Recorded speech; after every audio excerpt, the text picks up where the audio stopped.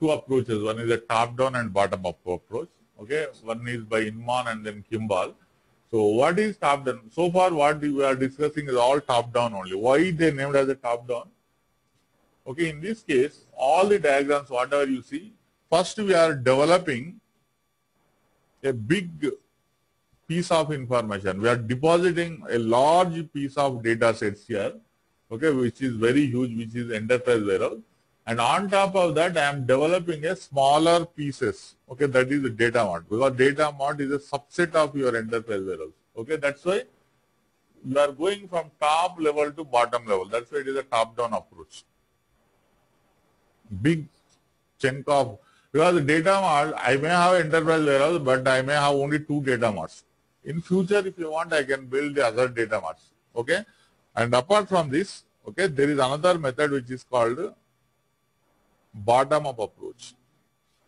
So why bottom-up approach is not so famous, okay, nowadays, and also not good fit for here is, in older days, okay, there used to be a lot of demand for this kind of approach. Okay, the reason is, in older days, our hardware, servers, and then softwares are not so great. Okay, even getting like even 2000 also, if you see, we don't have databases like Teradata or Netezza, which are specially designed for data warehousing. So processing data like huge volumes used to be very tough. Okay, so in the top-down approach, one small problem is, not now, in the older days, if I want to see a report here, first I need to load into staging, and then from staging to data warehousing to data mart, and then report. So many phases you have to undergo. So if your servers are not high-end, okay, your server capacity is not that great, then it will take time to take from here to here, from here to here, here to here, here to here. If I want to see a report very quickly, so I need to wait for all these phases with slow processing. That's why if I want to see data very quickly,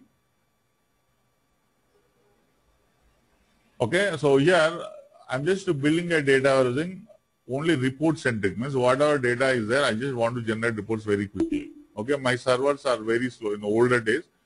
So to provide you report very quickly, okay, so first we'll take the data from OLTP to staging, and from staging to directly data mart, because the data mart is a ready presentable data format for you. So we'll directly take data from staging and build data marts, so that there is only one phase. I can go and directly generate reports from the data mart here. So that only one phase I can. In case if you needed, parallelly you can build a data warehouse, or you can ignore it. Okay. So, but only problem is, okay, you have only limited data in a data mart. If you don't have a data warehousing, in future if you want to get some more reports, it is not possible, because you have built only 3 data marts. In future you want one more data mart, okay, that may not be possible.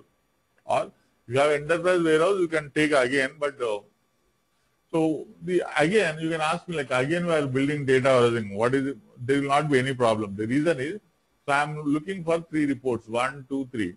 So I will first load into data mart. As soon as data mart is loaded, I can generate a report. So my requirement is done. And slowly, okay, I will loading into enterprise warehouse. Nobody is looking for data in an enterprise warehouse today, because all my reports are already executed. I don't care when your data warehousing is completed. Okay, at midnight is going to finish or going to take another 5 hours. I don't care, because my reports are already there. So let it load data into enterprise warehouse slowly. So that's why this is one of the good option in a older days. But nowadays we have everything available, even big database, even big data, high-end, in-memory, NoSQL, and columnar database is available. To what extent data you want to store and process, we are ready. That's why the best architecture nowadays is this. Okay, so this is all your architecture of the data warehousing and then theory part of your data warehousing.